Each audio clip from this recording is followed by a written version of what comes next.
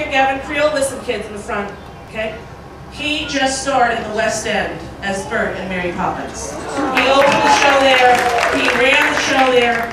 He's about to star in Godspell on Broadway as Jesus Christ! I'm sure when he was a kid, his mother used to say, Jesus Christ, who do you think you are? Now he's like, I'm him! He's gonna do for you Supercalifagilistic from Mary Poppins. I'm gonna watch because it was way too much rehearsal. Please welcome our entire cast and the lovely and talented Gavin Creel from Mary Poppins!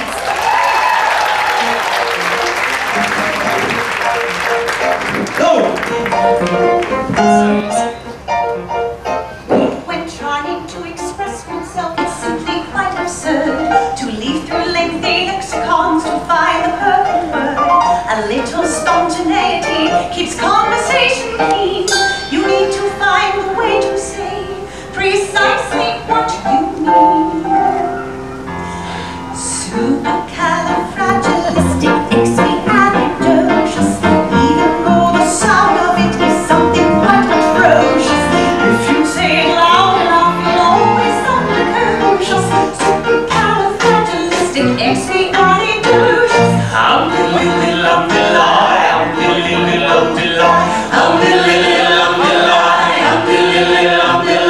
Still-aged men were chatting, merely grunting once or twice. Though if they heard this word, they might have used it once or twice. I'm sure the ancient pharaohs would have grasped it in a jiff. Then every single pyramid would bear this hieroglyph. Huh? Supercalifragilisticexpialidocious. Say it, and wild animals will not seem so ferocious. Add some further flourishes, it sounds cuckoo-cuckoo-cuckoo-shus. Supercalifragilisticexpialidocious.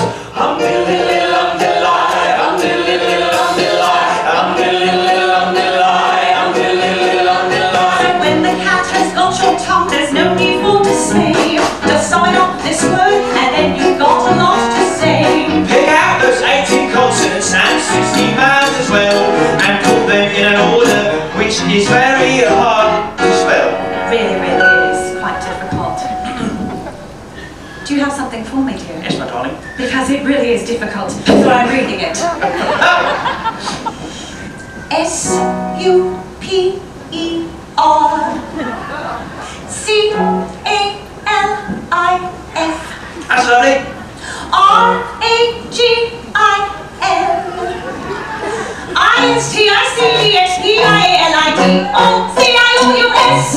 Lovely. You got it, you got it. Sure. Everyone together. And S-U-P-E-R